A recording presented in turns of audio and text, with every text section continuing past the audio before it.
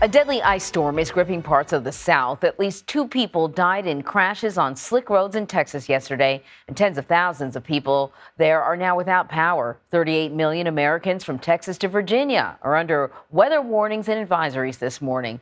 So for more on the storm, let's bring in CBS News correspondent Omar Villafranca. He's in Memphis, Tennessee. Omar, good morning. You look a little chilly there. Good morning. Temperatures are still below freezing here in Memphis, and after several hours of sleet and freezing rain, this is what everything looks like. This looks pretty, but it's encrusted in ice, and so are the roads, and it's turned this region into a travel nightmare. Here in Memphis, icy conditions led to a 12-car pileup on Tuesday. Police said 5 drivers were hospitalized, all with non-life-threatening injuries. People are just taking it for granted that they can just stop and you can't. The roads are slick. In St. Francis County, Arkansas, a similar scene. Ice sent 3 semi-trucks sliding off the road, slowing traffic on Interstate 40 to a crawl. It was so cold, even some of the transportation department's cameras froze over. There were hundreds of collisions across Texas as well, including a pileup in Austin that left 1 person dead early Tuesday morning. At Dallas-Fort Worth International Airport, the winter blast was a factor as more than 60% of flights were canceled, part of the nearly 2,000 cancellations nationwide.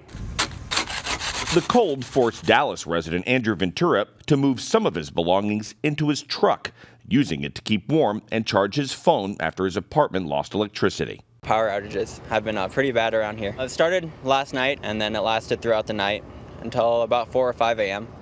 Power kicked back on and then went back off a few hours later. Despite thousands of outages across Texas, Governor Greg Abbott said there's not a threat to the state's power grid. Local outages are not a reason to say that there is a problem with the power grid. The power grid is functioning just fine as we speak.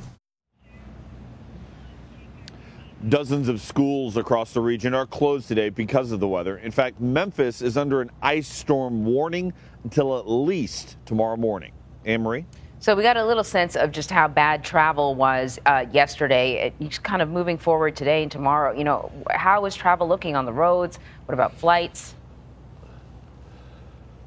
Not good on the roads. Right now it's still freezing. We're not expected to get above freezing here in Memphis and other parts of this region until at least after 12 noon here. So that's going to be an issue. And salt and sand trucks are passing by as we speak right now, still trying to keep up if people are going to have to get out this morning. So it's going to be tough. As for airports, the vice president is supposed to come here to Memphis today for a funeral. And we're curious to see how that's going to work. You know, Air Force Two, I'm sure, has some other privileges that other flights do not have. But we're curious to see how air travel is going to be in and out, not only here in Memphis. You saw what happened in DFW and Dallas Love Field. It's a mess down there as well. So we're going to have to see how those airports react on day 2. And we had mentioned that this storm had already turned deadly in Texas. 2 people dead as a result of the storm. Can you give us any details about the deaths?